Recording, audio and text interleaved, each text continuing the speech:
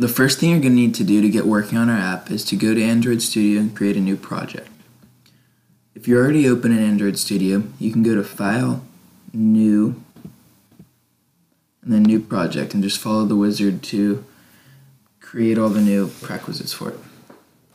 We're going to call this Simple Timer, or whatever you want really, it doesn't matter.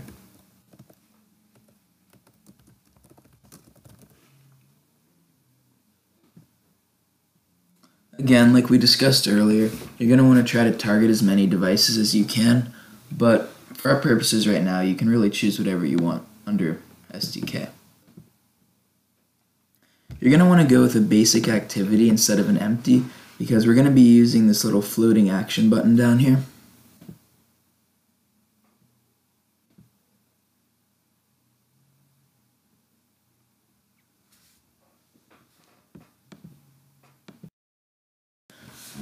Great, now that this is built, we're going to start going through some of the basic components we're going to be using to build our app.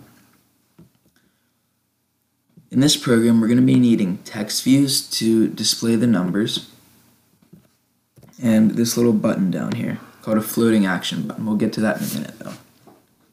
So, one of the main things you need to do in Android with UI elements like this is edit them programmatically from Java. So, to do that, you need to give it an ID, and as you can see, it's already ID'd as text view. When you want to refer to this in your Java code, you do it like so. First, you have to state the type of UI element it is, in this case, text view. Give it a name. And now, this is just a different type of variable, so sometimes you have to import stuff to be able to use it. As you can see, it brings in all the components for text views so you can use it in your programs. You then have to cast it to a text view, which is essentially just letting the program know again that what you're calling is a text view. And then you use a method or function called findViewById.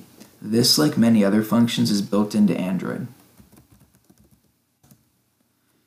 And then to refer to your view, you use this following: resources, or R, and that's it. Now, throughout this program, you can refer to text view. So, this method that we're working in right now is called onCreate. It's kind of like the main activity we were using in JDoodle. So, this onCreate method, all the code in here is going to get run as soon as the program or app opens. So as you can see right now, go back to your content main. This text view just says text view. Let's make it a little bit bigger so we can see it.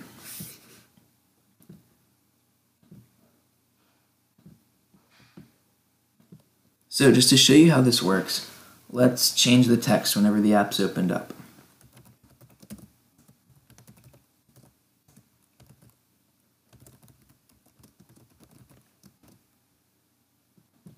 And now if you run your app using the emulator, like this, I've already set this up, but if you want to create a new virtual device, you do this. And you just go up here, click the hardware specifications you want, and finish. And like that, you'll have a new virtual device to run your apps on. You can also use a physical device, but for the purposes of what we're doing in this course, a virtual device is going to be fine. So then, you're going to want to go ahead, click on whatever emulator you're using, and run your app. This might take a minute to start up, so I'm just going to pause the video and wait. Now that the app finished building, you can see that the text "Hello World" popped up. While we're here, I'm also going to show you how to display messages to the user, like we're going to be doing in our app. So one of the most convenient ways to show messages or give instructions to users in Android is by using what's called a toast. If you have an Android phone, you've definitely seen these before. They're just little messages that pop up and give extra information about whatever's going on. To make one, you do this. And for context, you don't really need to worry about that right now. Just write get application context. Then you're going to want to put the message you want to display.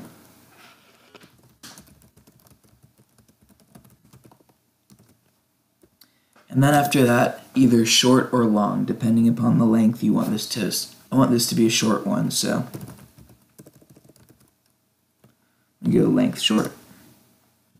And then after that, you have to tell it to show the toast.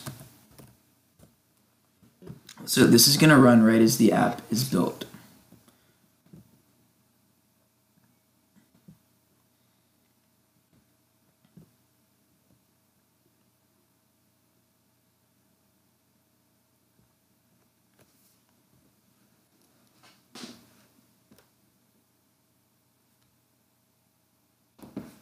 What I did here, instead of clicking on this is instant run. That just runs the application with the changes I made.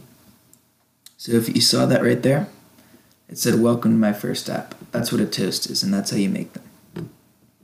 So we're going to keep building the application in the next videos.